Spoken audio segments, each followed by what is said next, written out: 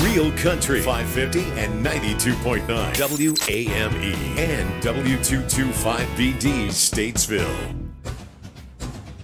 Selecting diamonds direct. Welcome to Racing Roots with Hamm. If you don't know our host, David Hamm, he's a 25-year NASCAR veteran, engine builder, and jackman. Live every Monday evening, we have a new guest From the racing world with their stories, their paths, Their racing racing roots. Sponsored by Swimming Pool and Spa. Now here's our host, David Hamm.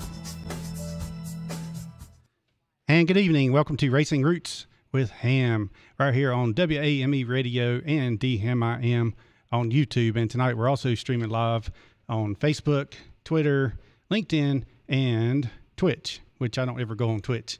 But anyway, we have on there for you. Which button? The live button. Yes, it is live. We are live already. Okay. So there you go. Sometimes it doesn't always want to start. Yes, it doesn't always. Hey, but we got Dave Lyall in with us. How you doing there, Mr. Dave? I'm good. Yourself? Doing great, man. That's good. Yes, sir. And I'm so happy to have you on the show. We've been looking forward to this for quite some time because I actually met you probably, I don't know, gosh, it's been 4 or 6 5 months. ago. Yeah, 8 months ago. Yep. Over at our good buddy Chip's house. Uh-huh. And Chip is in here with us as well. Chip is in the house, and he's going to be on the camera the whole show and on audio. No, I'm kidding. He's a little bit camera shy. I never knew that about him. He likes to talk, so I never thought he would be camera shy. Right. I mean, who would have thought? So, but we also got Bryson in here and Christian Wilson, and for the We first got a time. full house. And don't forget your lovely wife. Yes, and my wife Tracy, who coincidentally her birthday is tomorrow. Yay. So thank y'all for not letting me forget Happy that. birthday, Trace. Thank you. Uh-huh. Yeah. Behind every good man is a woman. There you go. Is a woman, yes. That's right. That's right. Sometimes there's a good woman behind a good man, but you know. Ha ha. Anyway. And sometimes there's a great one. Yes. All right, I'm putting the shovel down because I can tend to start digging a hole. Okay. I'm not going to do it today because we got bigger fish to fry and That's because we got right. Mr. Dave Lyall in with us. So your biography is like way too long for me to say, and your titles and all that kind of stuff. I mean, you've been involved with Jack Roush and Lyall and drag racing, and a lot of people don't realize that NASCAR used to have a drag racing series as well, and that's something I didn't know about until probably maybe 10 years ago. I see. Yeah, and, NASCAR started out having drag race as part of their speed weeks. When they used to race in Daytona, they would have drag races at the DeLand Airport. Oh.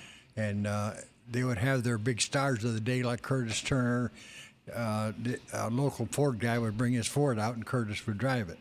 And anyway, one of the promoters from one of the local tracks picked up and got a license to go ahead and form a drag race touring group.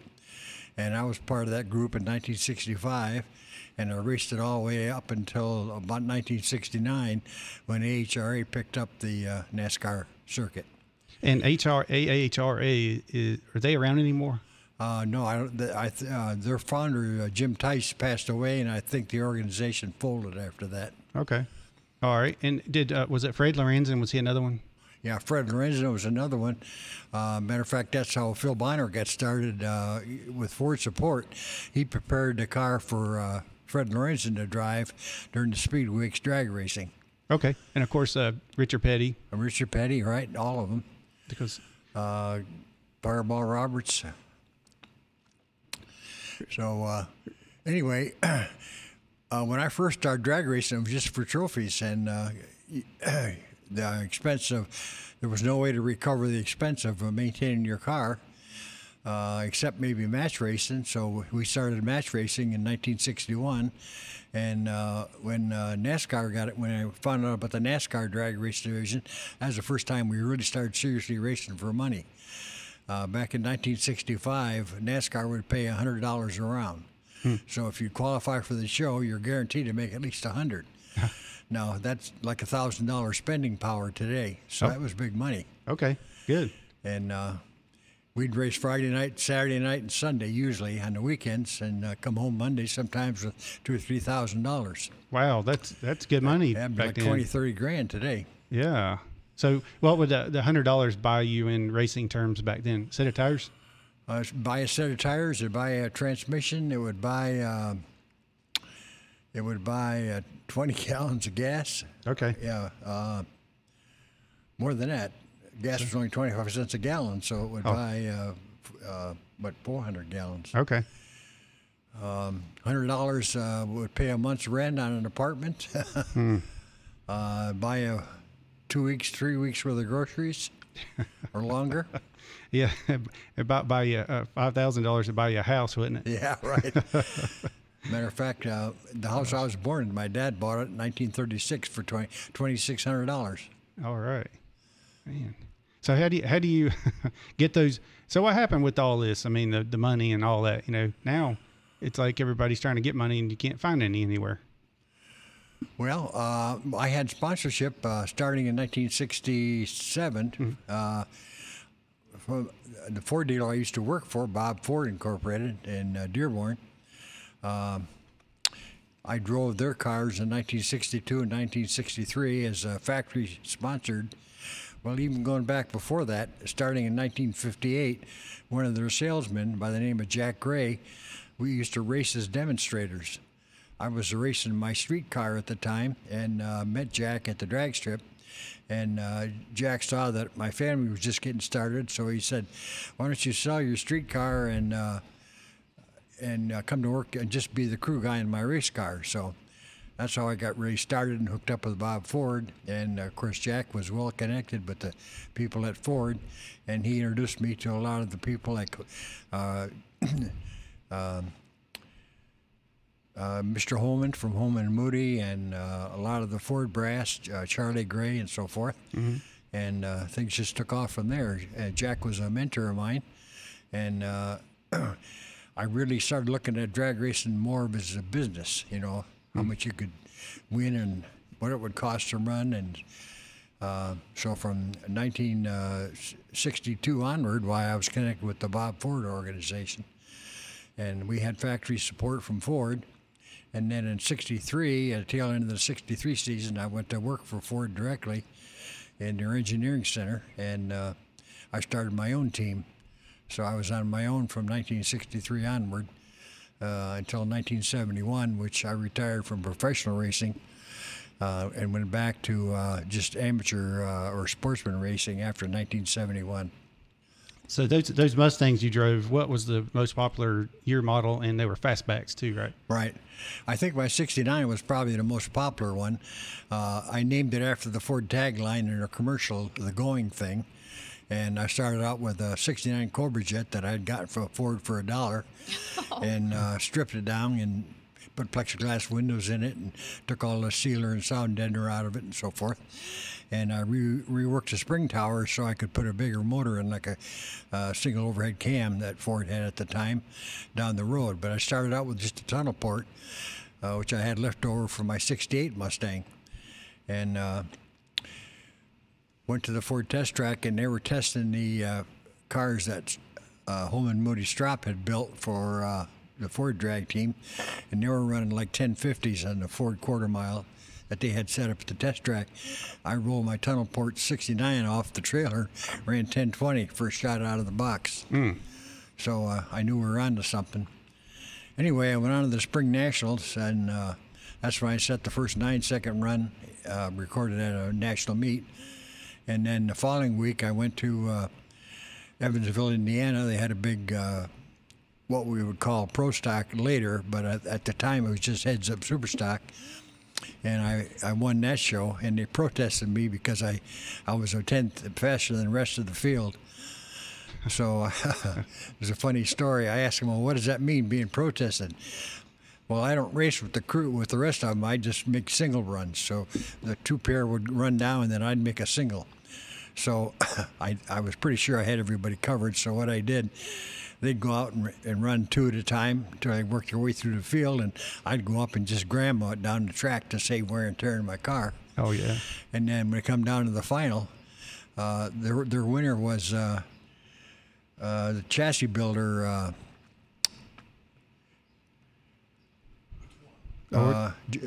St. Louis. Anyway, he won the show with the Chevy, and then I had to race him for the final. So that was my first or my second wide open run, and I beat him.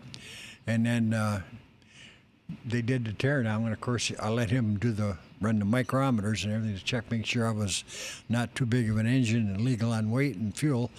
Anyway, I got the money, went home, and only making 2 wide open throttle runs. Wow, yeah. That's so great. that's an insult to injury. Yeah, there's a lot of videos. I went and did some searching on there. You punch in Dave Lyall on YouTube's, and you can find videos. And you also see a lot of with Ronnie Socks. Right. Yeah, Ronnie was a good friend of mine. I got to meet him when I started touring with the NASCAR, and I liked Ronnie a lot. Mm-hmm. Did you ever get to race against Richard Petty? I know he wasn't in it very long. No, he was back out of it when I started touring. Okay. I never raced with him. Yeah. Because I know his deal was sort of whenever the Chrysler was boycotting NASCAR, right, in a way. Yeah. And they still went racing, and they did the drag racing thing. Right. Uh-huh. Tim and Morris and Dale Inman. Right, Dale Inman, yes. Mm-hmm. I did race against like Grumpy Jenkins and all the other top stars of the day during my tour, during my time of being a professional, but I never did race Richard Petty. Okay. Well, I was just curious about that because I know that a lot of people don't realize that Richard Petty raced in that NASCAR drag racing series. And then he ended up had an accident, whatever. Right. And some people got killed, and that was another story. But yeah. Hold on one second. Oh, put your headphones on. Okay. People don't. Yeah. In that NASCAR drag race series. All right. Hey, caller. Had an accident, whatever. Right. Hey, can you turn that down a little bit? Because it's hard for us to hear. All right. There you go. Hey there, caller. Who we got on the line with us? Oh, put your headphones on. Okay. People don't. You got somebody stepping from behind the curtain here. All right. Hey, caller. Okay. Somebody's... Now, who would be calling in from behind the curtain? It's hard for us to hear. All right. Okay. Hey, well, caller, who we got? All right, then. Hey, so call back because I'm not sure what's going on there. Anyway, we are expecting a call, but I'm just going to wait and see. All right. So that's what I was thinking that was. But for some reason, it wasn't. Yeah, I don't know. Picking up feedback and that kind of thing.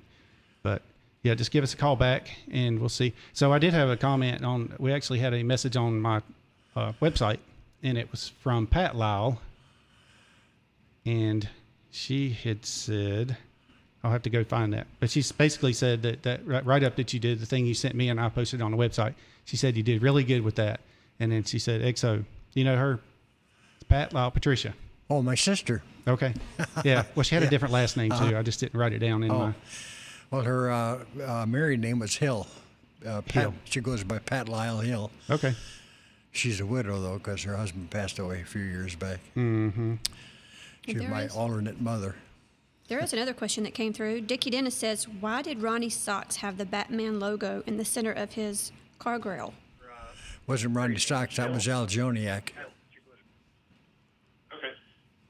That was Al Zoniak. Okay. Another Ford buddy of mine. Okay.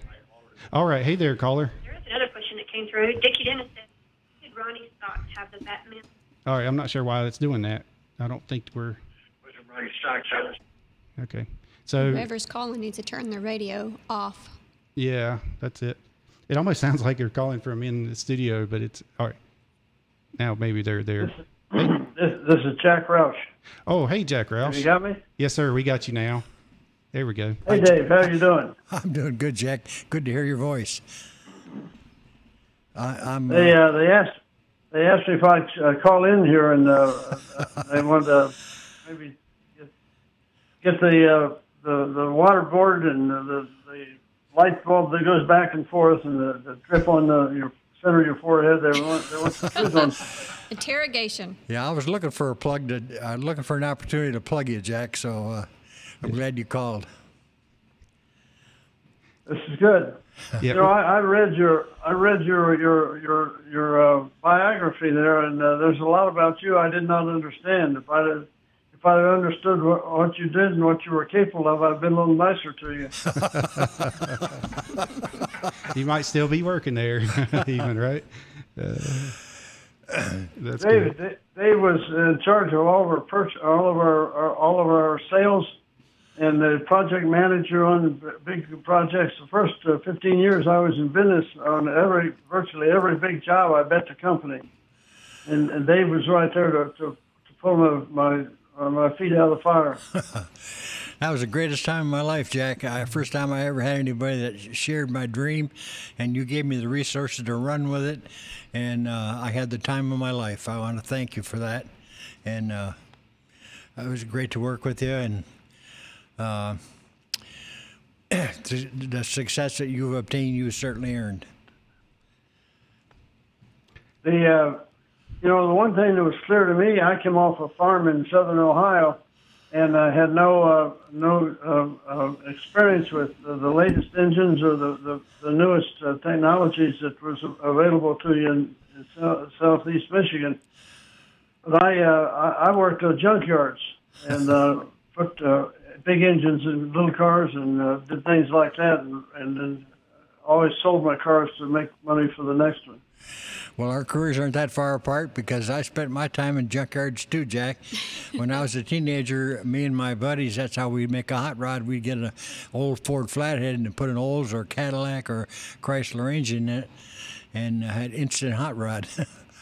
Could only do it for just a couple $100, so that was the way to go. Hey. The car that I drove to Michigan was a 54 Dodge with a 57 Dodge Super Red Ram engine in it. Uh-huh. And I paid $25 for the engine with a broken crankshaft and $75 for the body with a blown-up engine. And I had something would go 150 mile an hour. Wow. Yeah, these guys that write a check to go win a race today, they don't know what we went through back in the days, but we sure had our fun. And we sure learned. Hey, Jack, what was the story with there's a picture of you and Dave with Lee Iacocca? Well, when Chrysler bought out American Motors, they bought a plant in Kenosha, Wisconsin that was making a rear-wheel drive car.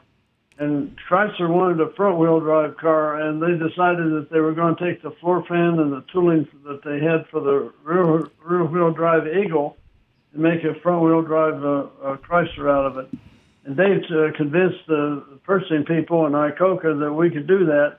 And it was a lie to start with because we had known nothing about how to do that. But we worked hard enough to wait to lie the truth, and the rest is history.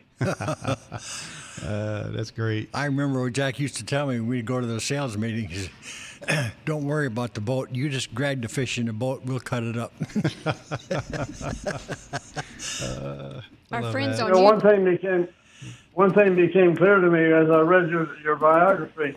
Wayne Gap made a mistake when he made a partnership with me. He should have made it with you. Well, he did make it with me. Wayne and I were partners for a little bit of time, but there were some things about the way Wayne treated people that I just couldn't agree with, so I stepped aside. But I wish Wayne luck. I mean, we remain friends. I just want to be partners with him. The first winter we were together was 70 or 71. I think it was 70. We were together. I bought two wrecked cars out of the Detroit News. At that time, you didn't have to declare if a car had a wreck. Right. To sell it as a used car.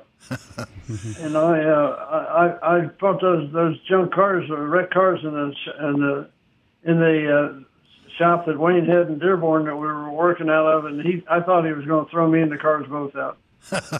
He didn't want that.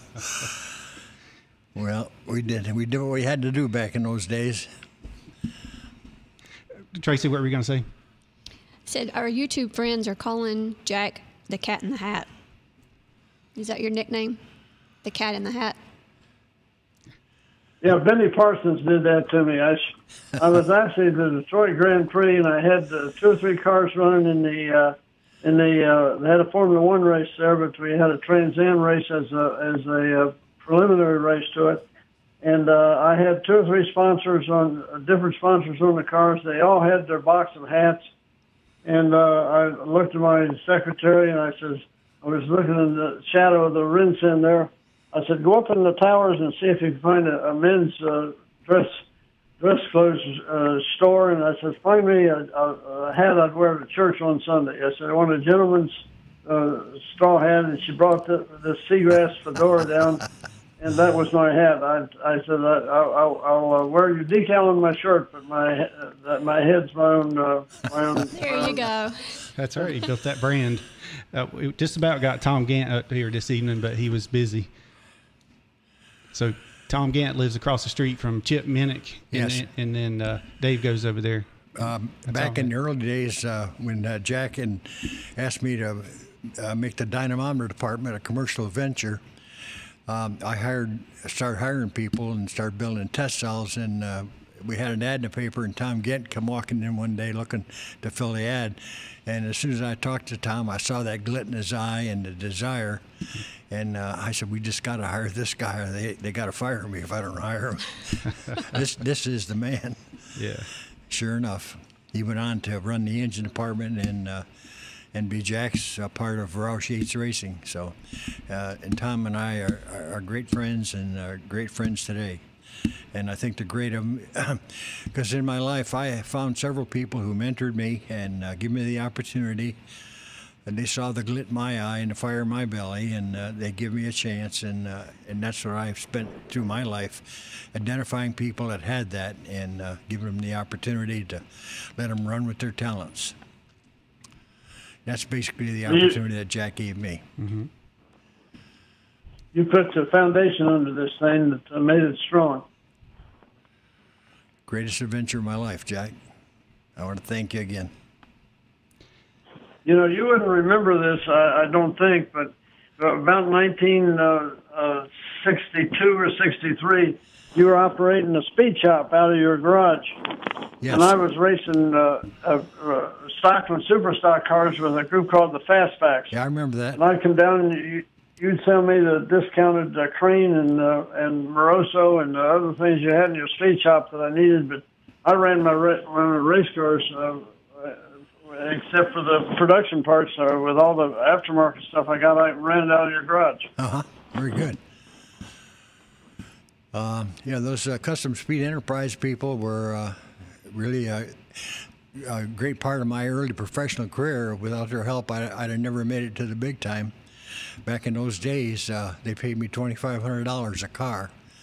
So in 1967, I got $1,000 worth of parts and $500 in cash to put their name on my '67 Fairlane. And I had Bob Ford on the back, so I put Custom Speed Enterprise on the front fender. And the following year, when I told them I was going to get one of the lightweight Cobra Jets, why they wanted the whole car. So the most ridiculous number I could think of was $2,500, and they agreed to that. And then the next year we doubled it to $5,000. So Sure. Yeah. That gave me the foundation I needed to do the traveling and pay my own expenses. I got free parts from Ford. I got a Holman Moody charge account and bought dollar cars, but I still had to pay my own machine shop bill and parts that I couldn't get from Holman Moody I still had to buy. So the sponsors were very essential to our early success. I went to the SEMA show the last year. It was in Anaheim, California, and Wayne had won the AHRA championship in 1972, and we were going to run the Tom Smith NHRA car in '73. So I told him, I says, all the Morosos and the Wyans and the Hollies and the Hooker Headers and everybody else that was there, I told him, I says, we won the AHRA Pro Stock Championship in '72, and we're going to win the NHRA in '73. In '73, I built 12 engines for my Pro Stock cars. We'd never blown up apart an engine all year. I had no engines left. And we'd run a race, and I would sell the engine to the highest bidder before I took the car home. So I brought the car home 12 times with no engine in it.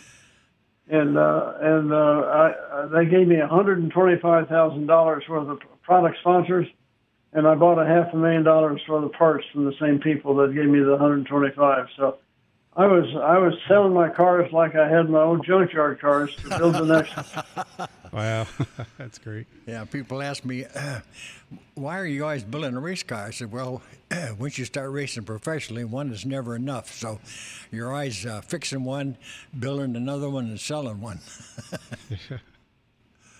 So Mr. Cratchity has a question. All right. He wants to know if either Dave or Jack knows, let's see, remembers a Roush employee named Mike Clarahan. He was an engine builder. Yes. Mike is still a friend of mine today, and I don't remember if I hired Mike or not, but he was a very talented fabricator. He's gifted with working in aluminum. Mm-hmm. And I still follow him on Facebook today. Yes, I remember him very well. Very good. That was Will Cronkright asking that question. Okay. Mm-hmm. Yeah. Cratchity as he is on YouTube. Yeah. Well, Jack, I still have that Gap and Roush parts catalog that I showed you years ago, and some of those decals, and I got you to sign my decal. But the parts catalog, I wish I could buy those parts for that price nowadays. For sure, you know. That would be great. You know, Ford backed away from racing and selling performance in their cars in 1971. And from 71 to 79, they had no interest at all in performance cars. And anybody younger than 50 years old that had any kind of an interest in performance wouldn't even be caught dead in the Ford dealership. So they decided that they were going to do something about it. So they came to me and asked me if I'd build cars for the pace cars for the Indy 500. And I come back and talk to the guys, including Dave, and ask them if they thought we could do that, do it right. And everybody said we should bet the company. Let's do it. So we built the pace cars. I still got built 3 pace cars. I still got 2 of them in my personal collection. I collected them after Ford stopped using them for displays. And I had my parts catalog. They wanted to start selling parts, and they asked me if I'd help them put together a parts catalog. And I said, well, the first thing I'll do is give you this one, which was an embarrassment. It didn't have any professional printing. It was just copy machine sheets, paper. And there was a time when in the early 70s, when all the Ford NASCAR teams were complaining that they couldn't get good blocks. The Cleveland's blocks had bad cylinder walls and they would crack. You couldn't hardly finish the race with one. And a guy that had been the vice president of Ford Transmissions was retired. I'll think of his name in a minute. But Don Tope. Don Tope had an association with all the upper management. He was the head of TNC. And so he made a deal with the same people that sold the marine engines to the marine industry. He made a deal with those Ford people that were used to selling stuff out of dealerships that way, around dealerships.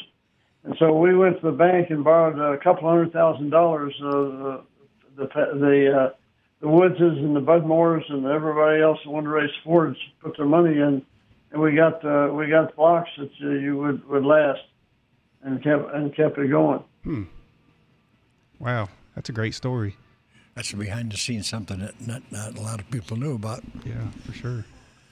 Well, I was fortunate enough I got to see the development of the FR9. So I was there from 2004 till I left in 2018. So 14 years with Roush and Yates.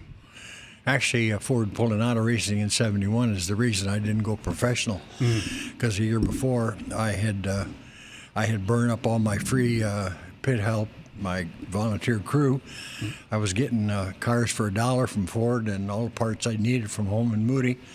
And when Ford pulled out of racing, I thought, well, I'm just barely making it now. If Ford pulls back their support, there's no way I'm going to make a living doing this. So I had planned on quitting Ford and going full time like my buddy Bob Glidden did and Don Nicholson. So I lost my nerve, and I sold all my race car stuff and bought 2 gas stations, which changed the course of my life dramatically. One of the coolest pictures I saw was the Jack Roush and Wayne Gap in the background while you're drag racing. Yeah, right. Yeah, that's my Pinot at Nationals, 1973. A friend of mine who was my crew chief back when I was racing Pro Stock, Clyde Dietrich, him and I went together and built a Pinot. It was a home-built car, had a rectangular tube frame and basically a stock front suspension, and some parts we had left over from my Pro Stock, and we built a 351 in Cleveland, and we had the problem that Jack talks about, the store-bought in blocks that we get from the dealer weren't strong enough, and even at Bornholm 30 over, every couple of weeks we'd end up cracking a block and have to put the sleeve in it. And anyway, we were trying to qualify for Indy, which we did in '73, and one of the pictures of me leaving the starting line, and Jack and Al Buckmaster are in the background watching me. Yeah. Pretty cool stuff. Yes, it is. Well, Jack, do you have any more stories about Dave? Anything you can tell us on the radio? Don't tell him about wrecking all them cars. Yes. So working for Jack for so many years, he's got so many stories. I came to the same conclusion that Dave did about Swing Gap. I didn't think that I wanted to be his partner forever either. And yeah. All right. Well, hey, Jack, thanks. Go ahead. There's one thing I'd like to say. Dave was on a good trajectory with his Tumaport engine. His Tumaport 427 engines with the NASCAR parts he was able to get from Holman and Moody was a class of the field. They were better than anything the Ford was doing in their engineering, and they were better than anything that independents were doing on the outside. So when he made his turn toward the Boss 429, it was when he really cut off his potential going forward. When I took the tunnel port out and put the Boss 429 in, I ruined a perfectly good race car. It took a year and thousands of dollars of work to get that Boss 429 to run the same ETs and same mile an hour I was getting with the Holman Moody engine. And the Holman Moody engine was a lot lighter, a lot cheaper to build, and a lot more durable. So it was a terrible decision, and if I had my life to live over again, that's one decision I would do different. If I'd have spent that year and all that money that I did on the Boss 429, if I'd have spent that on the tunnel port, the history books and Pro Stock would look different today, I'm sure.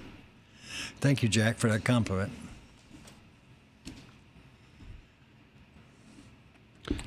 And Jack, hey, thanks. I wanted to tell you too while I had you on the phone. Thanks for all the many years that we had racing together, and the pasta meals and the cheesecakes. Yes, I think I gained a lot of weight through those years, but we won a lot of races. You know, Carl Edwards and Matt Kenseth and Greg Biffle, and man, we got pasta and cheesecake every time we won. That's a strange coincidence. I gained a lot of weight working with Jack too. Yes, that one thing's for sure. We'd always get lined up and get ready to go eat, and then Jack would start telling stories. Oh yeah, and get him and Robert Yates telling stories together. It's priceless, though. I used to have parties at my house twice a year where we'd invite the Ford brass and some of our customers, and I'd get Jack and his wife and a couple of the other people from our company, and I would try to get a couple of drinks in Jack so I could get him to start telling some stories, because he would be the hit of the night. Oh, yes. Once he would start telling the stories about growing up on a farm. The one I liked the best was the dog hunting the chickens. What about that? I won't tell him. I'll let Jack tell it if he wants to tell it. I won't tell it. What about that one, Jack? The dog hunting and chickens. I think Jeff, he might have left the room. Yeah. Okay. He might have left the room. Okay. Yeah. Well, all right. Hey, well, anyway. He might have maybe he lost his signal or lost his whatever. Okay. But yeah, I think he was listening to us whenever he called in the first couple of times. That's where we were getting that feedback. Oh, all right. And so it looks like we lost you there, Jack. Thanks so much for calling.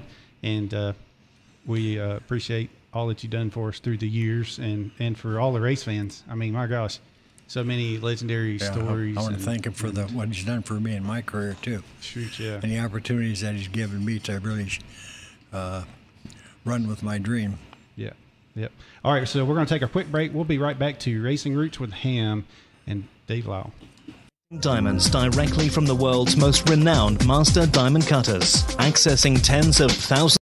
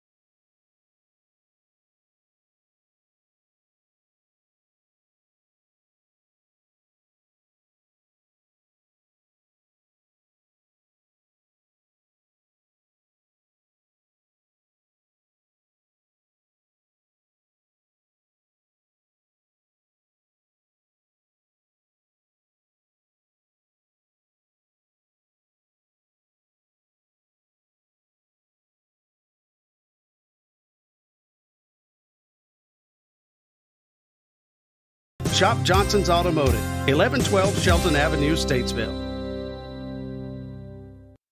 Real Country 550 and 92.9 WAME. And we're back to Racing Roots with Hamm. Thanks, everybody, for tuning in. If you're listening on the radio, 92.9 FM, 550 AM, you can also see us here live in the Randy Marine studio on DHammiam on the YouTube channel. And you can, I think what we are streaming over on Facebook and all the other several Facebook pages and stuff as well. But if you want the closer up camera angles and the better quality and all that, go to my YouTube channel. Because that are monitored. That what now? The questions are monitored. Yeah, yeah. So, and Bryson's got monitoring over there. Bryson, what mic are you on? 3? On number 2. On number 2, okay. All right. Well, that makes sense. There you go. So I was thinking we had a mic over here for Chip too, but I think he said he didn't want to talk. He don't even want to be on camera. So He's gonna play behind the curtain. Yeah. The man behind the curtain. There he is. That's Mr. Chip. I never known Chip to be shy. So like I said, Dave is the star. I'm just here. I'm the audience. Yeah. So Chip's the man behind the curtain. He is the man behind the curtain. So you're playing the that. fan today. Yeah. All right. So yes, he's yeah. Very good. So if you have any questions over there, Bryson, you can go ahead and shout them out if you'd like. You don't have any questions yet? I've got 2 on YouTube. Okay, go for it. Yeah. You ready? Well, Becky Courtney says hello, and that's all the conversation we have over here. But hopefully, we'll get that going pretty quickly. Hey, Becky Courtney. So, yeah, we Thanks want to for say hey tuning to in. her. Yeah. You're on mic number 3, by the way. Yes. Okay. All right. So Brian Cynical says, I am originally from Jersey. Ask Mr. Lyall about Old Bridge, Englishtown Raceway Park, if he ever had set or won any national events there. The one time I won an event at Englishtown was back we were racing the Pro 5.0 Mustang with Storm and Norman. There was a big rivalry between the Pro 5.0 Mustang and the Buick Grand National. So Storm and Norman got this deal going on where we would do a challenge. It was called a war to settle the score. So we went to Englishtown with the Pro 5.0 Mustang, and the best Pro 5.0 Mustangs and the best Buick Grand Nationals in the country. We met there for eliminations, and I ended up winning it with Storm and Norman's car. So that was the one time that I won something big at Englishtown. Seems like that name sounds familiar, Storm and Norman. Yeah, there was Storm and Norman, the general that in the Desert Storm War. Norman Schwarzkopf. Yeah. Okay, that's who I remember. But this was Norman Gray. He ran the Pro 5.0 Mustang, which we built the engines and cars at Roush for. Was he tough to work with? Storm and Norman? Yeah. Oh, yeah, he was very tough to work with. Okay. Matter of fact, after 2 years, I had to give it up. Oh, okay. Yeah. I had seen that in your biography deal, but I also wondered why they called him Storm and Norman. I mean, I thought maybe it was something to do with his temper. No, that's a good name for him. Yeah. It fit, huh? Well, to see, it makes sense. Right. I'll just let it go at that. Yeah, that's fine. Is he still around? No, he passed away several years back. Yeah. Okay. All right, Tracy, what else you got? All right. So Bill Lowe says, can he tell us about Bob Ford car dealership and short-lived Ford 406 engine? What was the last part of the question? Short-lived 406 engine. Oh, sure, yeah. Bob Ford was the name of the dealer's principal. In other words, a lot of dealers named their dealership after themselves. The dealer principal was Robert Ford. He was a cousin of Henry Ford, and he started the dealership back in the 20s in Dearborn, so he called it Bob Ford. That was his name. And I went to work for him in 1962. Originally, as I talked earlier, I had met the salesman from Bob Ford, Jack Gray, in 1958 when he was racing his demonstrator. Every year he would order the lightest body with the biggest engine that Ford had, and he would letter it up with the shoe polish, see Jack Gray at Bob Ford, and take his demonstrator to the races and pass his business cards out. And he sold a lot of cars that way. And then we got to be really good friends in 1958 and 1959. In 1959, I sold my own race car and devoted myself just to working on his car. Of course, by 1960, it was a professionally painted lettered car with a 352 cubic inch, 360 horsepower engine. And in 61, we had enough Ford support that Ford sent our car down to Holman Moody and had a Holman Moody blueprint it and put some special rear end parts in it. And also it was professionally lettered. And then by 62, Paul Harvey came to Detroit to be the general manager of Bob Ford. He was from Indianapolis. So we took his demonstrator and just put the body on Jack 61 so we could have an instant race car, because the bodies on the 61 and the 62 were basically the same. And we raced Paul Harvey 62, and then we took the 406 and got a NASCAR side bolted block. And Ford at the time thought that 406 was the biggest bore they could do.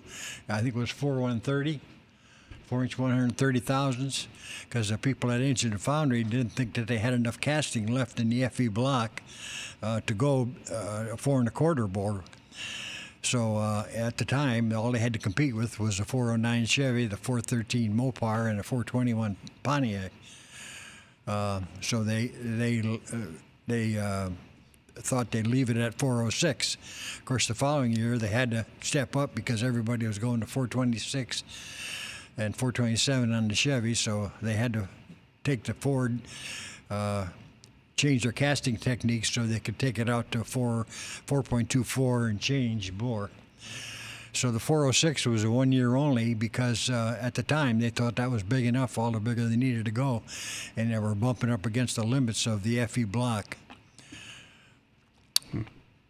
Wow. Good answer. Yeah, that's a very thorough answer. That's great.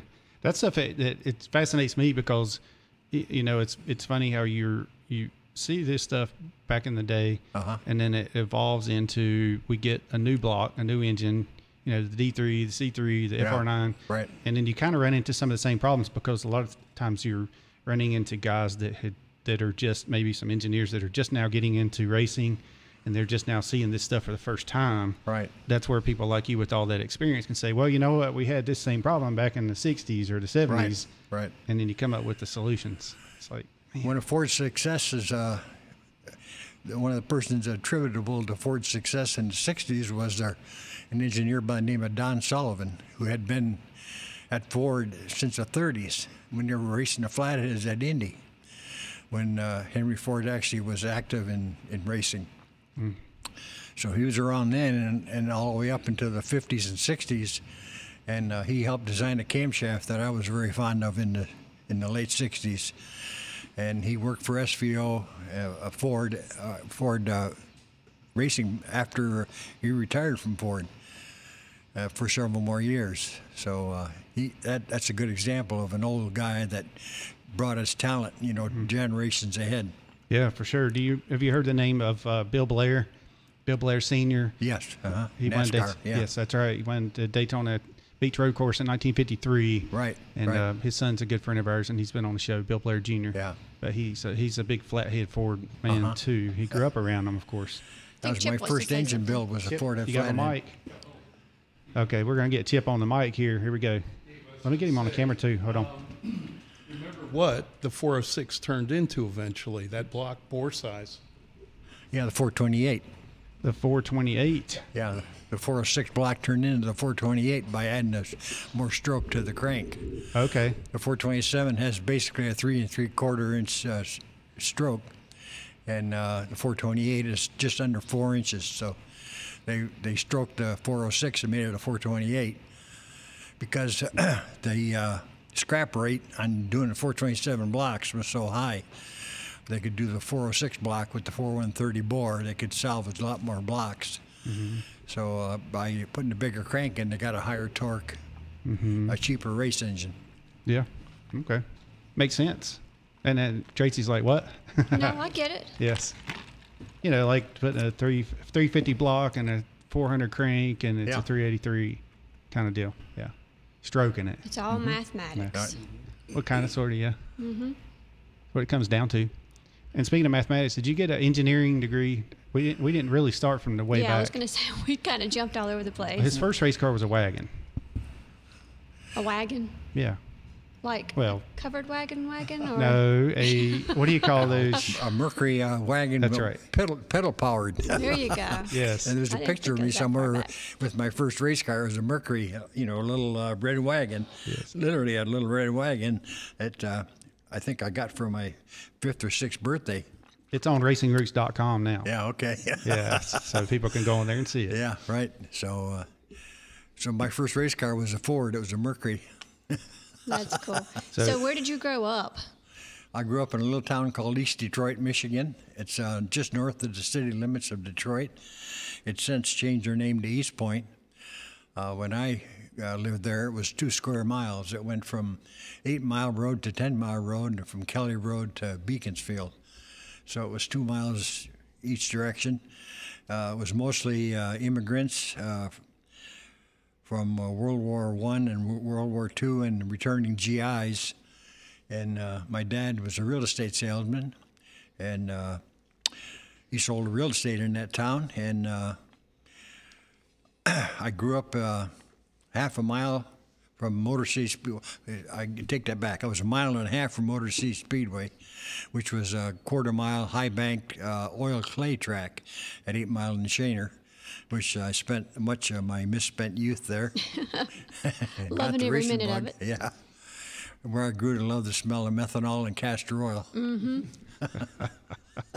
That's very cool. Yeah. So that's how you kind of got involved with the Fords and stuff. Well, there was a gas station in town that was right near my house, a Gulf gas station that was a full-service station. They also had the police towing and a AAA contract for AAA towing. Mm-hmm. So I used to hang around there when I was a kid, and I was building a little gasoline-powered go-kart. My dad had bought me a Briggs & Stratton engine, so I'd leave the lawn tractor alone. And our next-door neighbor was an electrician. So I got him to bend me up some tubing, and I built a replica of the track roadsters that ran at Motor City Speedway. So I had a paper route then, and I would make $15 a week on my paper route. The flat rate at Campbell's Golf was $5 an hour. So I would pay the old man, on Saturday morning, I'd pay him $5 for an hour worth of welding. And of course, he'd give me an hour and 15, hour and 20 minutes. And I used to watch him, and put the extra glasses on and see how he did it. So one day we got all done, he shut the torch off, and he says to me, "Anything else I can do for you?" I said, "Grant, can I borrow the torch?" He looked at me, and he said, "Think you can light it?" I said, "I think so. I was watching how you do it." So he handed it to me. He said, "Show me." So I set the oxygen, set the acetylene, hit the striker, and lit the torch. Got a nice hot flame, handed it back to him. He looked at it. He handed it back to me. He says, "Don't burn yourself." Ah, pretty well, from cool. that time on, I had to run the place. I mean, it was like I was their adopted son. You proved yourself. Yes. Mm-hmm. So that was very instrumental in my racing career. Anyway, Campbell's also ran a hardtop, which was a 39 Ford at Motor City Speedway. So I would be part of the crew. when they bring it back, I help hammer the dents out and wash parts when they change engines and so forth. And then as I got a little older, why, they would take me along as a crew. Matter of fact, talking about history, I went with them the first night they raced at Flat Rock Speedway in 1953. That's one of the only short tracks that's still racing in Detroit, in the Detroit area. Quarter-mile asphalt oval. Now, how old were you when you started going to this gas station and hanging out? Well, I started hanging out there when I was 11 or 12, and I got my paper out when I was 13, I believe. So that was 13 when I learned how to weld, and I went to work there. I was a little too young, probably 15, and I worked there up until I was 19 as a mechanic. And I went from there to Crusader Marine Engines, so I spent much of my youth there. That was, once again, I had mentioned people mentoring or taking you in, and they seemed to have a certain talent or something. And I wanted to thank the Campbell family who ran the Gulf Station for doing that for me by, making me like an adopted son and giving me the run of the place. And matter of fact, when I got older and had my own car, he used to sponsor me at the drag races. Very nice. Yeah. Very nice. Well, like I said, you had to prove yourself. So That's right. You got very far with it. I'm sure they're very proud of you. I'm sure they were. Matter of fact, last message I got from the Campbell family was how proud they were of me. Very well. And I was very thankful for the support they gave me when I was younger. Yeah, that's great. That means a lot. It's amazing what a little difference it can make. Yeah, for sure. All right, so we're going to take a quick break one more time, and then we'll be ready to go on for the next 30, 35 minutes or so. We'll be right back with Dave Lyall on Racing Roots with Hamm. Randy Mitchell of Temple Baptist Church in Statesville. Jesus Christ told his disciples, "Ye are the salt of the earth and the light of the world, and let your light so shine before men." Salt and Light Radio seeks to glorify Jesus Christ while covering current and often controversial topics from a Bible-believing perspective that every listener needs to hear. Tune in Sunday afternoons from 12 to 12:30 for Salt and Light Radio on WAME. Salt and Light Radio is a ministry of Temple Baptist Church in Statesville.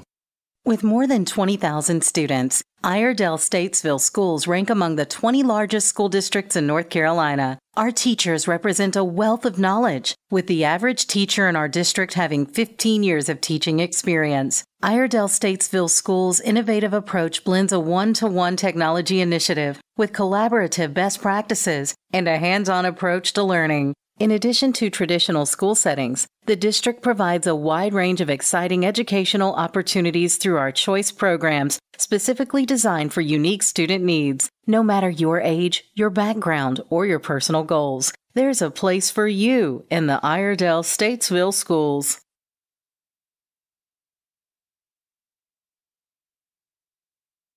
All right, and we're back to Racing Roots with Hamm on DHammiam on YouTube. If you're listening on the radio, you want to see us here live in the Randy Marine studio, you can go on to YouTube and check it out. And here we are, and we've got Bryson in here with us too. But I want to mention that, and we also have Christian Wilson in as he's coming in to help out and visit with us today as well. But we want to mention our swimming pool and spa because it is so stinking hot right now. Swim weather for sure. That, if you want a swimming pool, I actually had someone ask me the other day, he knew that it was one of my sponsors, so he mentioned, hey, what's that sponsor you got there? Swimming pool and spa. So if you need a swimming pool, you need a pool liner put in, you need your pool. You need a pool boy? Yeah, pool boy. He'll come out. Neil Johnson. He makes a good pool boy. Neil Johnson owns the Swim Inn. The N sounds for Neil. Stands for Neil. And pool and spa, and he will come out and be your personal pool boy. You're looking at me like you need to tell me that. And I think Chip's actually think about doing that, getting in that line of work too, right? I'm thinking about getting in the pool. Getting in the pool, yeah, I understand. So if you'd like to reach Neil Johnson over there, you can give him a call. At 704-727-2488. That is 704-727-2488. All righty. And that's get out of this. Jump in the pool. And he'll help you with that. Yeah, there you go. And it's 90 degrees in downtown Statesville right now. So I thought it said 95 earlier. And the sun's going down, and it's still hot. Still, though, that's, crazy. The humidity is ridiculous. Yes. Yeah, right. Yes. Very much so. That's what gets you. So you can find him on Facebook and Instagram as well. So check it out there, Dave. That's what you need is go jump in your pool. Yeah. I always had my own pool. Yeah, cement pond. Yeah, cement pond, yeah. There you go. Whatever works. So there is another question that came through. So Paul Rodriguez says, did Mr. Lyall ever race against anyone from Tasca Ford in East Providence, Rhode Island? They raced Fords in several different classes. That would be the grandfather of Bob Tasca III. He could swear, but he could be wrong, that Bob Tasca Sr. was called the father of the 428 Cobra jet. Is that right? Okay. Yeah, I knew Bob Tasca personally. I met him in 1962 when Ford built the lightweights. He came into Dearborn to pick his car up, and Paul Harvey, the general manager of Bob Ford, introduced me to him. And I met all his crew guys. John Healy and I are friends to this day. We were teammates, so we didn't race against each other. And I don't recall that we ever got set up where we had to take time trials against each other. Bill Lawton, their driver, was also a friend of mine, a very talented guy. I knew him well, and 1992, they had a big nostalgia meet in Richmond, Virginia, and I went there. Ronnie Sachs was there, and it was like it is today. It was 100 degrees in the shade with 100% humidity. And my wife and I were walking through the pits. And I ran across Bob Tasca, and he come up and he says, "Come on in our motorhome and cool off." Oh, how nice. So, yeah, he was, still remembered me, and I very much enjoyed the hospitality. And then later on, I ran into Ronnie Sachs, and he did the same thing, invited us and his coach to cool off. Okay. Yeah, the comment I was telling you about earlier says from Patricia Lyall Hill. Yeah. Your sister, right? Right, yeah. She said, a great story, Dave, and I give you a good grade on the writing too. XO, Pat, yes. Yeah, Pat's my big sister. We've been lifelong pals. She's been my alternate mother, my alter ego. Very nice. Where's she at now? Where's she live? She lives in Chesterfield Township. She's a widow. Her husband passed away several years ago. And her and both of my sisters are widows. There were 4 of us originally, actually 5 of us. I had an infant sister that passed away when she was shortly after she was born. And I lost a brother 2006, I think it was, my brother Donald, a Vietnam vet.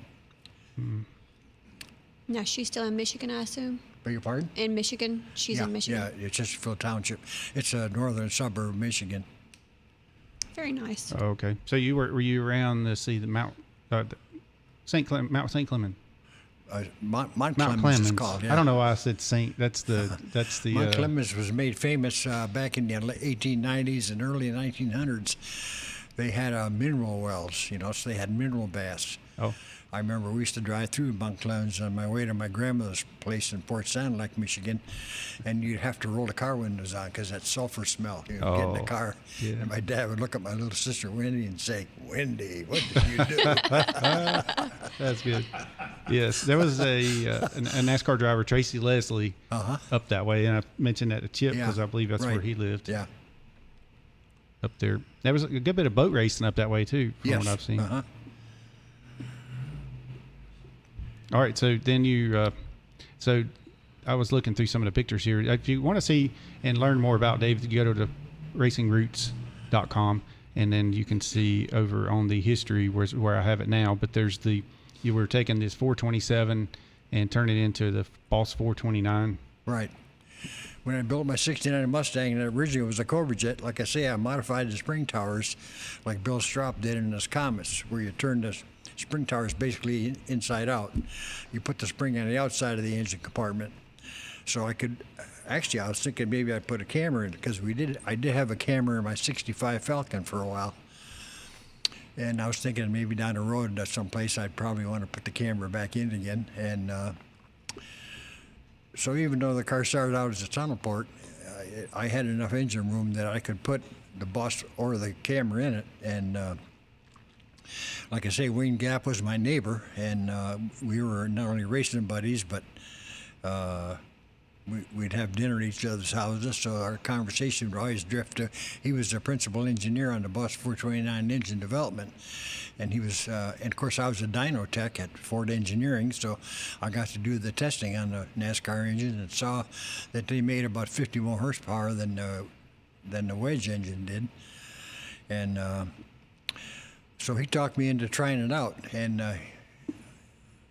so we took the picture you show. It's actually Wayne Gap is running the chainfall in the picture, and we removed the 427 tunnel port and put the Boss 429 in.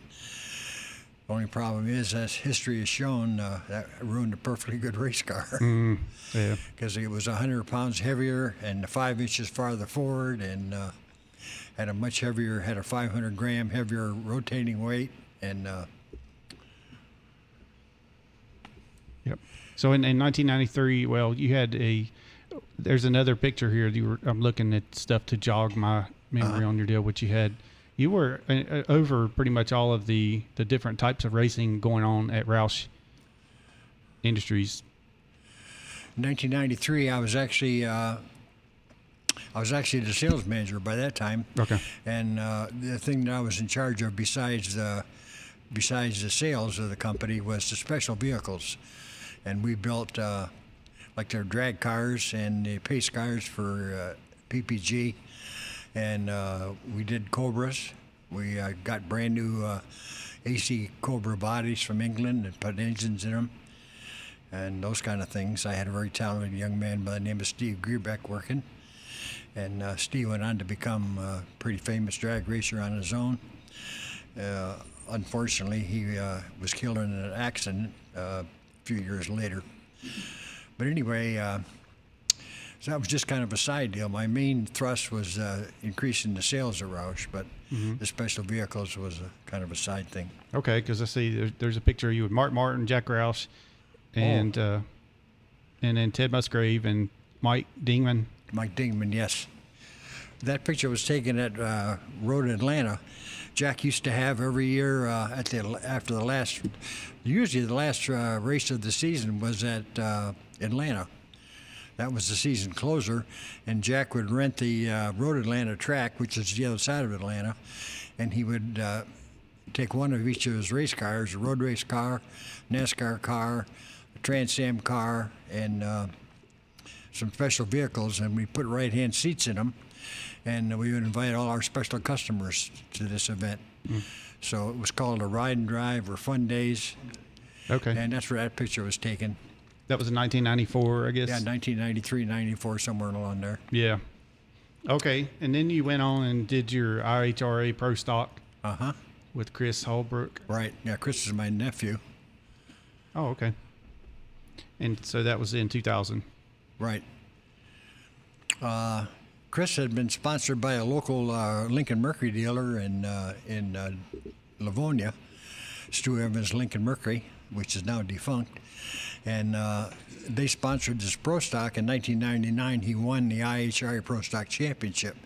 And then the following year, Stu Evans dropped out of racing, so he lost his ride. So I had bought Chris's Top Sportsman car that he won the Top Sportsman with, I think in 1995. I had bought that car from a subsequent owner to make it into a Top Sportsman, my own car.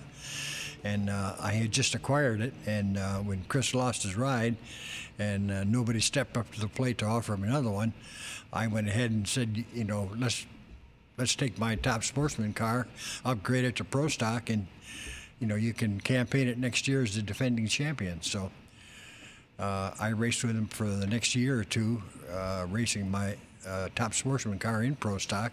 Chris went ahead and built this 800 cubic inch Boss engines with the help of John Kazi, and then went on to get other sponsorship and was able to race the car himself. All right. So Paul Rodriguez says Ray Portier helps the kids drag race in Bradenton, Florida. So Paul's down there in Port St. Lucie area. but he originally was up in was it New Hampshire, New Jersey, somewhere up that way. Sorry if I got that wrong, because I didn't know you whenever you lived up there. Now you're in Port St. Lucie. What is that? What it says? Oh, I'm not. I don't remember where he was exactly. Just up Yeah. north. Okay. All right. So I was going to get with Bryson right quick, and so he was out at Hickory this past weekend. Bryson, what was going on over there? So one of the biggest events that we had, or will have this year, is the Jack Ingram Memorial, and a lot of race fans will know about Jack Ingram and being such a historic figure in motor racing. But this is the first time. Last year they did a memorial race for Bob Isaac, but this was the first running of this race, and it was a big event.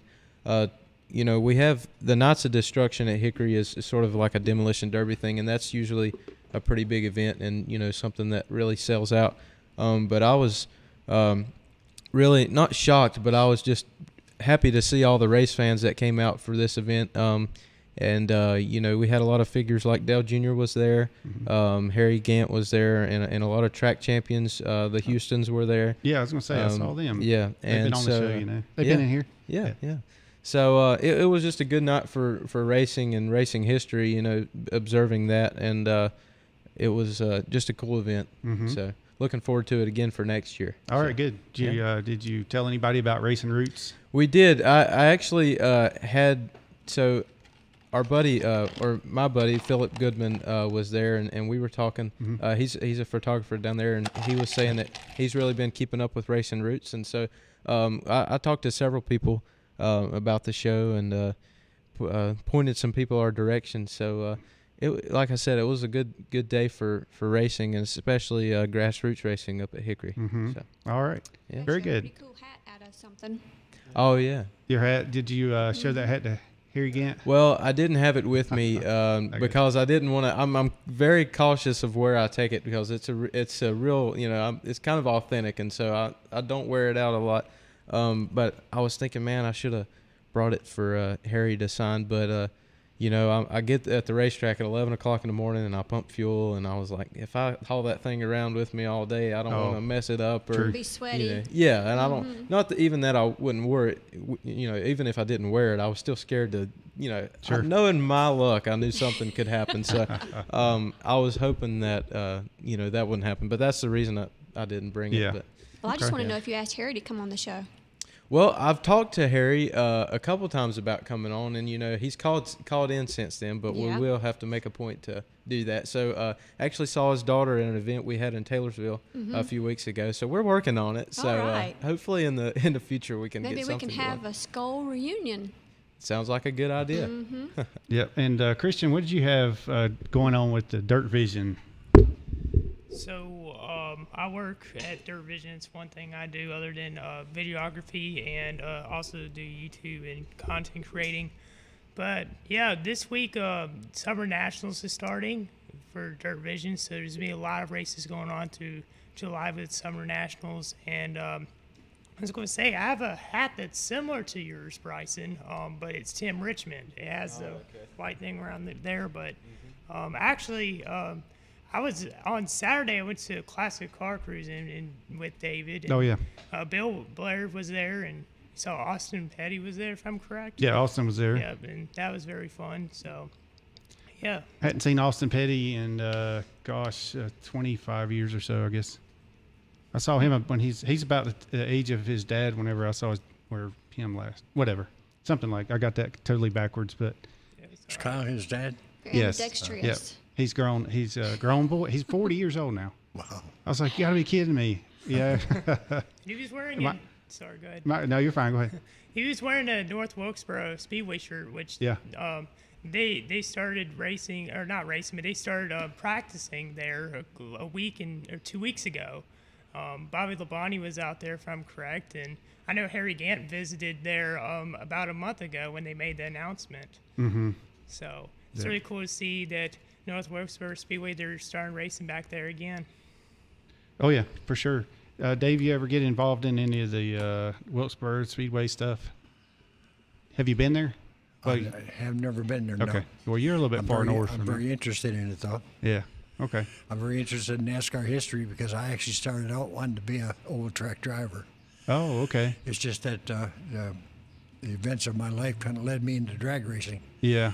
But I spent the summer of 1956 touring with what was then called MARC, M-A-R-C, which eventually became ARCA.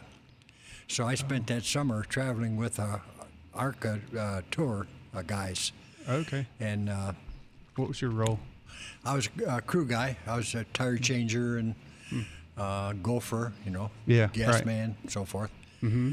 It wasn't as organized as it is today.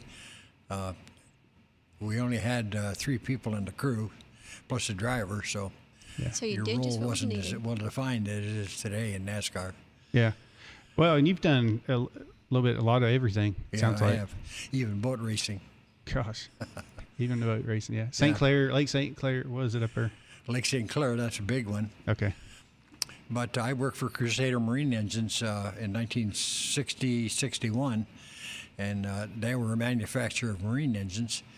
And their owner of that company was Cal Canal, whose parents owned a Cadillac dealership and Hazel Park Racetrack. So they sponsored unlimited hydroplanes for a while.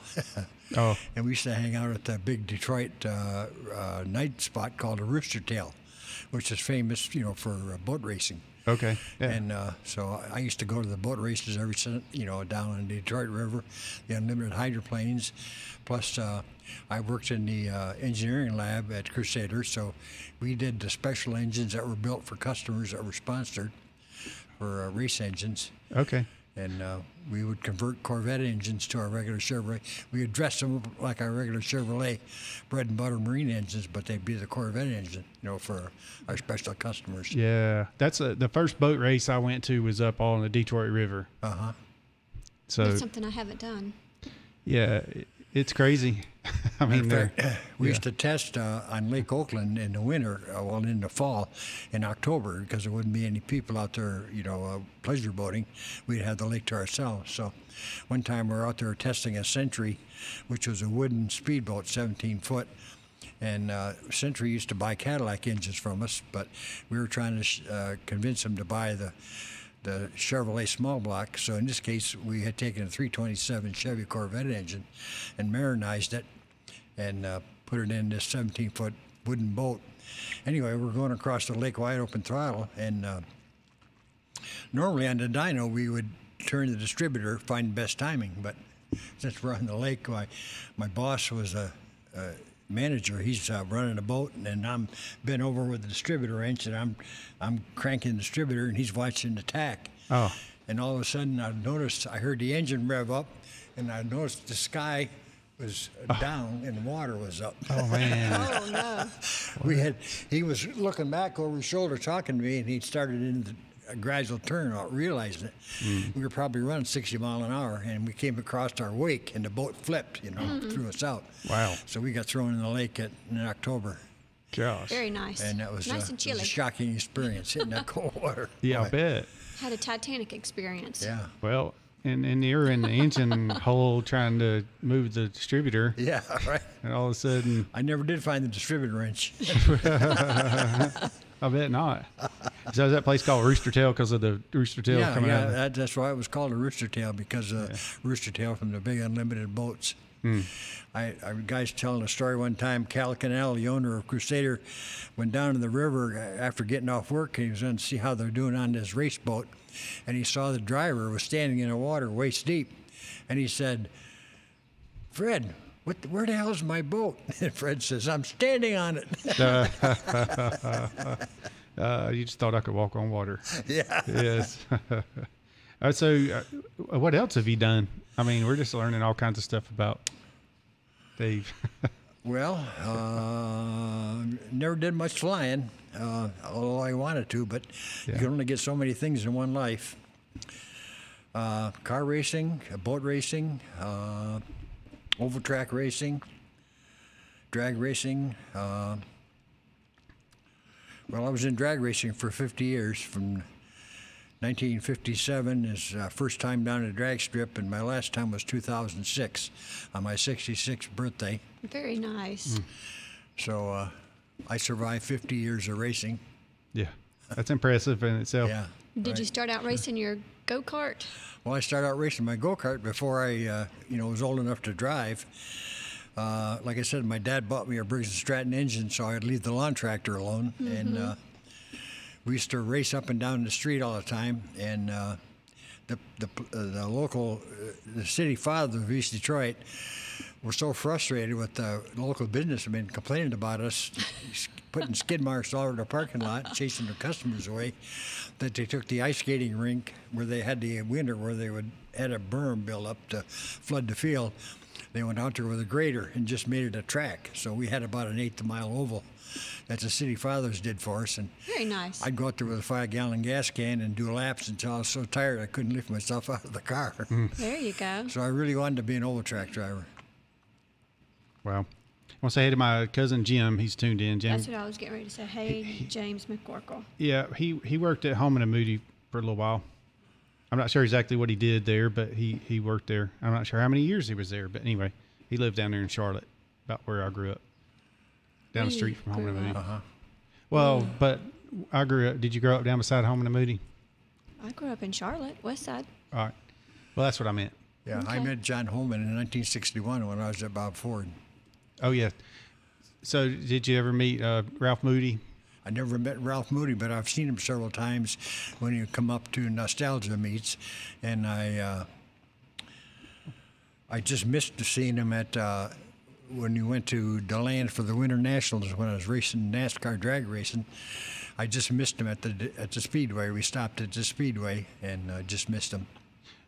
And you also, and that's something I learned from you that I didn't realize they raced over. It's DeLand Airport Right, at the DeLand time. Airport, yeah. Because our friends Scott and Jenna live down there in DeLand. Scott's tuned in. Yeah, hey Scott. And another one is Smokey Eunuch. Yeah, Smokey Eunuch. I met Smokey Eunuch in this time in 1967. We had built a fair lane. Holman Moody shipped us a body in white, and we'd built a drag car out of it. It was called a 90-Day Wonder. It was in several Hot Rod magazine articles. And we spent so much time building the car from scratch, using a tube chassis and all that kind of stuff, that we just took the powertrain out of my Falcon. So we took the powertrain, the transmission, the differential, and the drive shaft, and just put it in the Fairlane, went to the Daytona. On the first pass, I noted it had a pretty good driveline vibration. Well, the drive shaft was a little too short. Although it engaged in the spline, I guess it didn't have enough support in the tail housing bushing. So we took the drive shaft out and asked everybody where could we get a drive shaft made. And everybody said, go over to Smokey shop, he'll make you one. So sure enough, we went to Smokey Eunuch shop in Daytona, and he made us a drive shaft while we waited. That's cool. Yeah, speaking of that, me and Scott, or speaking of Scott, we went over to where the shop was located, and I did some video. We walked around and looked to see what was left, but there's not a whole lot left of it after it burned. I went back a couple of years ago on vacation, and we stayed near one of the lakes there in the local area, and I took my family into Daytona just for sightseeing, and I drove around, and I was able to find it was just a vacant lot, though, at that time. Mm-hmm. And I thought maybe if I could find it, I'd bring back memories. But, sure. People that were in NASCAR today would be surprised at how crude they used to do it, back in the 50s and 60s. Smokey Shop was kind of a ramshackle looking place, like 2 or 3 different buildings had been put together with, connecting them together, and all the different roof heights and different outside construction. And he had it pretty much organized, but like his shelves would be a cement block with a 2x6 and a cement block and a 2x6. That's what he used for shelves. But you couldn't deny his talent and the equipment that he had there. He made that drive shaft for us, and nothing flat. Oh yeah, that's for sure. That's why I got to meet him one time, but I didn't ever get to really hang around him. I loved to talk to him. He was a character. Yeah. James McCorkle says he worked in the fab shop with Luigi. Okay.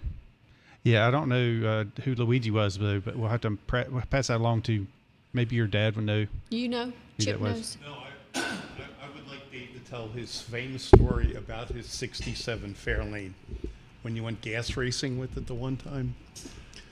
Your 67 Fairlane that you went gas racing. Give me a clue. You were coming home from a meet and. Okay. Yeah. We were on the NASCAR circuit, and there was a meet in Union Grove, Wisconsin. So we showed up there Sunday morning. And sure enough, it rained all the way up there, and we got to the track, and the promoter says, "Sorry, we're rained out." Well, I thought it's a wasted weekend. I don't remember if we got tow money or not. If we did, it wasn't very much, maybe $100. But Union Grove, Wisconsin was a good 6-7 hour tow from Detroit, where I lived. So anyway, on the way back, we get down in southern part of Illinois, and I saw all these race cars going by, being towed. So I thought, well, we just pull in behind them and see where they go. Must be going to a race somewhere. So sure enough, we pull into this track and asked, "What's going on here?" He says, "Well, we're having a gas funny car meet." That was popular back in the 60s because NHRA had outlawed nitromethane. Oh. So they were the funny cars, all their wheelbase with injected engines and so forth, were run on gasoline. So my Fairlane, it was a NASCAR Fairlane, so it looked perfectly stock to the eye. The engine was in the right place, the wheels were in the right place, the body was completely stock on the outside looking. It just that it was only weighed 2,600 pounds. It had a square tubing steel chassis, and it had a 427 tunnel port in it, which made at the time probably 650 horsepower. So anyway, I said, well, if I can at least qualify for the show, I'll get first round loser money, which would pay for the gas going back home and buy us a chicken dinner. Yeah, there you go. So we signed up, and as it turned out, I made my first run, and I was #1 qualifier. A low 10-second run. So we went on to win the race and won the prize. And a guy come up to me, sight unseen, and says, "How much you want for the car?" And I thought, well, the most ridiculous thing I can think of is $5,000. So I said, $5,000. He said, "I'll buy it." Oh, wow. Wow. There you go.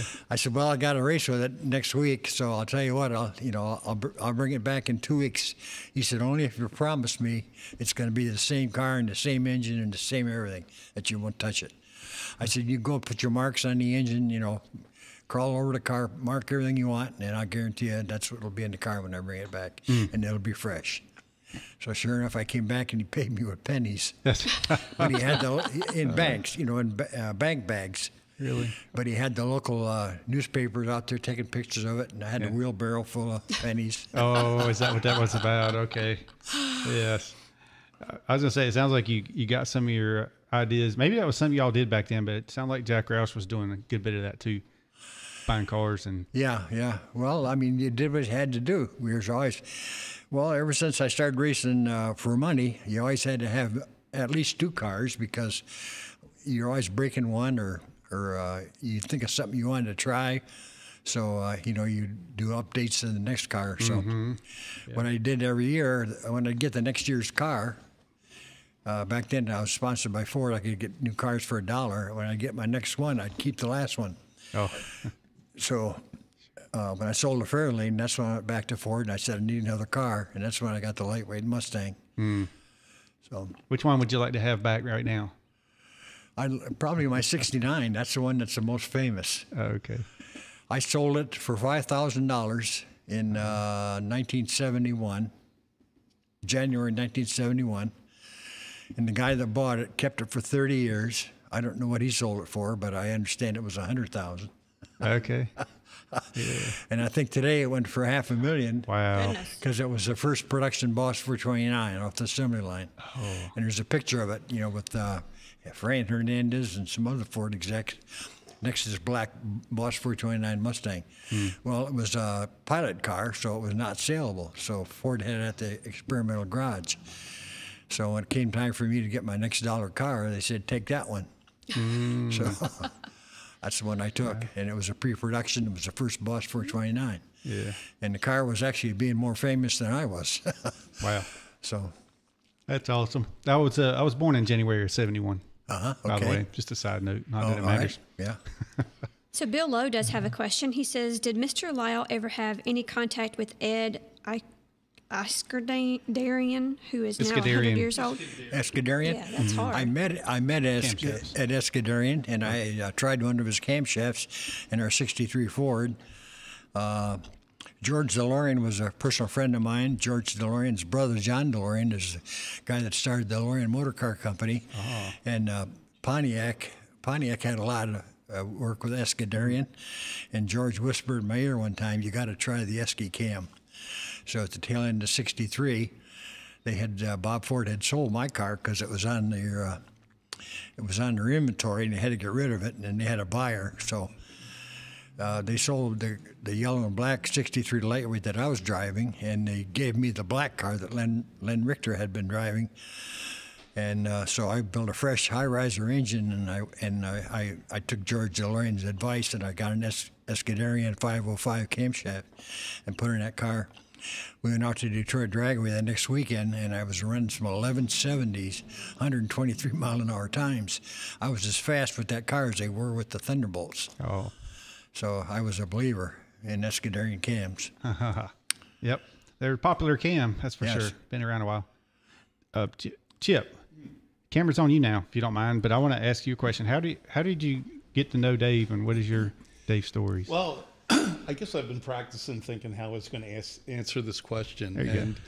Dave and I were definitely in Jack's principal office a lot for being in trouble. Okay. That's all I can say. That would be an understatement. Yeah. Now, I guess I can say that I was very fortunate to come through the engineering side at Roush. A lot of people don't realize that up in the Livonia area, the racing was only part of what the company was all about. A lot of it was supporting future products and projects for the manufacturers, Ford, Chrysler, General Motors, all the above. That's the side that I was on. But every now and then, they knew that I had come from a racing background, from experience, and they dragged me over to the other side for a couple of different projects. Well, Dave would always be around them. One of the first things probably where I met him was, I was going to say it was either Storm and Norman's car, where we did the fuel-injected conversion over getting away from carburetors. Yeah, well, carburetors and the Ford electronics, and going to the standalone. I guess I got to plug my buddy John Meany. Right. We went to the DFI system back then. Dave was kind of orchestrated that whole program for everybody, made sure that it was all, put together from soup to nuts, and did some other things too. We did the Boss 604 Mustang together. Also, the pace car, that's where you had to do the DFI. We Right. had sold PPG pace car, and I designed this intake manifold that was kind of like the Chevrolet Ramjet. It had a side throttle body on top of the plenum, but the engineers at Ford said we couldn't use the Ford system. So it was called the F1 electronics at the time, and that was it was used only for their road race cars, the IMSA cars and whatnot, and they didn't see the validity of wasting their time putting it on just this one little project car. So they said no. So once again, we had to go out and get a DFI unit, and we put it on there, and actually what allowed the thing to run, because at the time, the only way you could get a Ford electronics, the Ford, to do something is you had to basically trick it. You had to lie to it. You couldn't actually take control of it and say, I want this timing, I want this amount of fuel, I want this, I want that. You actually had to go in and trick it and do little emulator board extensions with chips in them. And yeah, well, that was another one that we did as well. So Chip and I's friendship was crossed some cultural lines at Roush, so we were forbidden to associate with each other for, exactly. for a while. Is that right? Yeah. Wow. Yeah, we were in jail. Yeah, we were in jail, yeah. All right. Well, good. That's interesting. So how many years did you work over there? I was there from 89 till 02. I started out in doing development for engines and production programs and so on and so forth. And I was very fortunate enough to wind up being manager of chassis and suspension engineering before I left there. Okay. Dave left the company at the time and drugged me over along with him, and Yeah, we got in trouble at that place too. Oh, and now you're just getting in trouble at your own place. Exactly. And so it's all good, right? Exactly. Yeah. But yeah, Dave has definitely been a mentor of mine. Absolutely. Yeah. Vice versa. So yeah, we all seem to work very well together. Yeah. I think I have a mutual respect for him, and I think he does for I, and that works well together. Oh, absolutely. All right, good. Did you need to plug anybody, your brother or brother-in-law? Tom Gent, you got to plug him. Oh yeah, absolutely. Right. Yeah, Tom's a man. Tom's he's a legend, and now he retired, but then he got busier. Yeah. Oh yeah, exactly. But that's kind of the way it goes, I guess. He come down, with Roush whenever they merged Roush Yates engines, and then Tom come in there, and immediately they put him in there working with me, and so we were, kind of like learning each other's ways of doing things. But I think we were like fitting rod bearings and things like that. But we spent a lot of time together, and then eventually they put him in charge of like the R&D program, which was very good. Yeah. He's always been great. We always got along good. We laughed a lot. And whenever he tried to be, he could be real tough. Oh yeah, a lot of times. Tough. And then I just kind of, I would respect him always, never disrespected him, but I'd always kind of find a way to lighten him up a little bit. And I think we just got along good that way. Yeah, I always tell him he needs to take and relax a little bit. Yeah, for sure. Just relax, Tom. I was a foreman at the Ford Roush plant in my 20s. Yeah. And one thing I learned was a cultural shock in the first place, growing up in East Detroit, to go to the Ford Roush plant. But one thing I learned in that was, don't judge a book by its cover. There's room in my life for different kinds of people who talk different, who look different, who act different. If they have something that you can respect them for, and you respect them for what they can do, and not what they look like or how they talk or anything else. So. Yeah. That's for sure, especially in racing, because Right. if you get in racing, and you definitely have that in common. Yeah. I've made a lot of lifelong friends in racing because I knew like when I met Ronnie Sox and people like Hubert Platt and other people, I understand we were already fairly well known by our own names by the time we met them, but I knew the sacrifice that they had gone through to get there, and the skills that they had to learn to get to that level. So you respect a person for that, and you just become friends. They don't have to prove themselves to you, because you know what they are and who they are and what they can do. Absolutely, that's very well put. Yeah. That's good for everybody to hear and to know about life in general too. Remember that, Bryson? Yes. Young Bryson, just 16 years young, and I believe Christian over there is about 21. So you guys just take all this in and use it the rest of your life for free.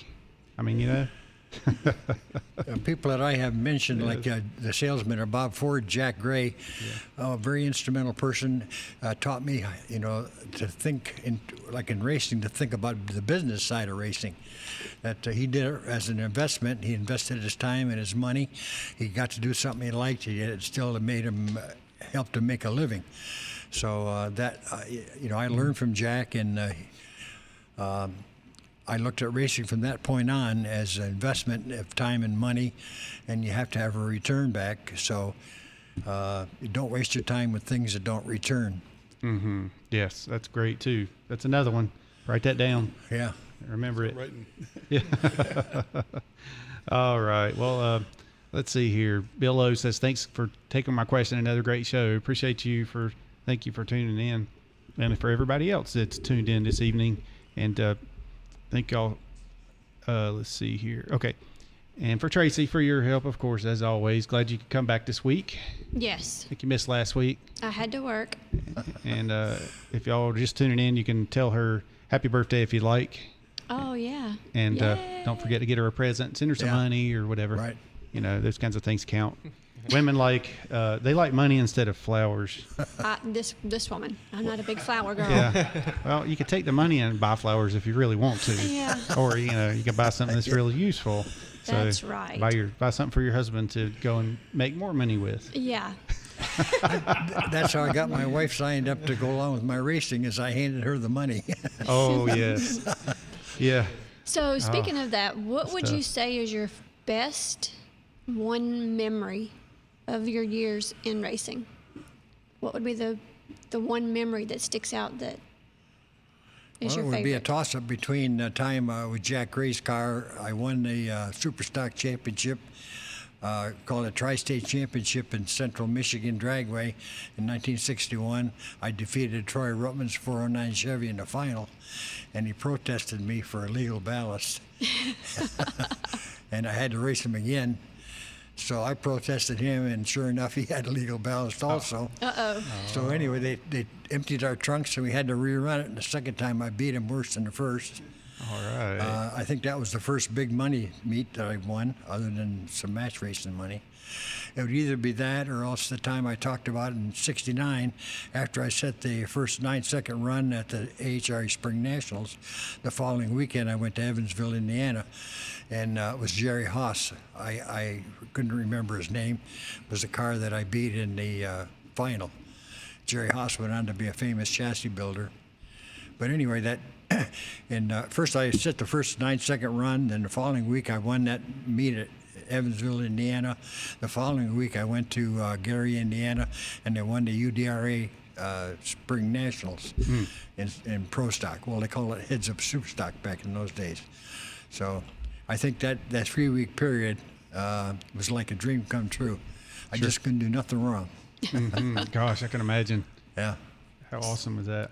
So was there one person that you wished you had have raced against that you didn't get the opportunity to race against? I'd like to race against Grumpy again with my tunnel port. Oh, yes. After I'd spent a year working on it, though, like I did the Boss. Yeah. Because I raced Grumpy in the Spring Nationals, and I red lighted against him. And then next time we raced was at the Superstock Nationals in 1969, where I debuted at the Boss 429. And I ran him in one of the rounds, but because of the high bob weight and the Ford 9-inch rear end had not been developed at that point, I broke a rear end on every run. I never made a full pass the whole weekend. And then I ran him the following week at Detroit Dragway in a match race, and I broke a Hamm joint on my traction bar and lost to him again. Oh, no. But I would like to run him again when I got my tunnel, after spending a year on my tunnel port development. Yeah, Brian, did you read that question? I don't know if I did. Who would have been your toughest competitor? Ronnie Socks. I beat Ronnie Socks in our Superstock cars with my Cobra Jet against his Plymouth Satellite, but I could never beat him in Pro Stock. And one time at the Superstock Nationals the following year, they had what they call first round loser, or fastest loser. So Ronnie beat me, I think, in the quarterfinals. But another car had broke, so what they did, they would take the fastest loser from the previous round and bring him back because they didn't want anybody making any buy runs. So here I go back in the stage lane next to Ronnie. He looks at me, how many times I got to beat you? So till I can win. Yeah, Ronnie was a good friend, and I miss him dearly. Good stuff. You got anything you want to say bye to say hey to your family or? Well, I want to say hi to my family and my friends back in Michigan, and I sure missed you guys. I love the weather down in North Carolina, but I sure miss my family. And I hope you're all are well and having a good time. And I hope y'all enjoyed the show. Yeah, I hope you all enjoyed the show. Yeah. I sure enjoyed doing it. Good. I'm glad. We enjoyed having you on. All right. Yep. I feel like we've made a new friend too. We're going to, start coming over and seeing you more often. Yeah. Maybe like for Thanksgiving. Do you cook really good? Or? Sure, yeah, I do. I cook pretty good. Some, all right. Not many men cook very good. Hold on. Did you say you had a swimming pool? No, I don't have a swimming pool. Can you get one? Well, campground I'm staying that has a pool, but it's pretty crowded. We'll be your Lake Norman. Yeah. Oh, Lake Norman. Yeah, that's true. Yeah, we need Chip to build a pool. Okay. Yeah, Chip. Yeah, he's got the room. Chip's got a yard. There you go. He does. He's got a real nice place for it. I'll come over and keep it mowed down and, Yeah. and weed eat around. I won't charge any extra for weed eating around a pool. I'll show him how to maintain How's it. that? I'll be his pool. I'll be his pool boy. Here There you go. His own private pool boy. Swimming Neil pool and Johnson. spa. Yeah, I was about to say we know a guy for that. Yeah. Yes. We'll do that. All right, Neil, we need a hookup. All right, so we'll work on that.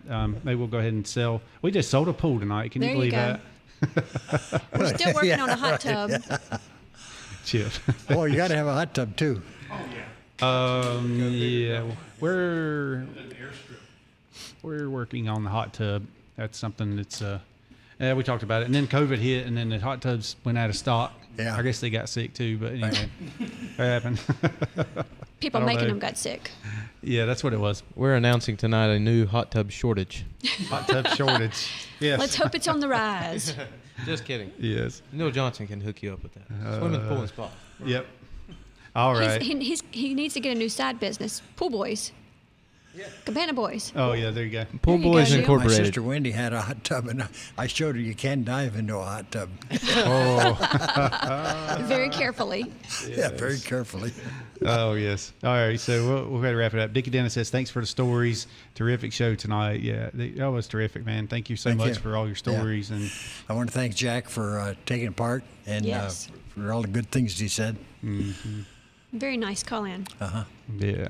Yep. That was great. And Kathy called her. She called me, his secretary up in Michigan.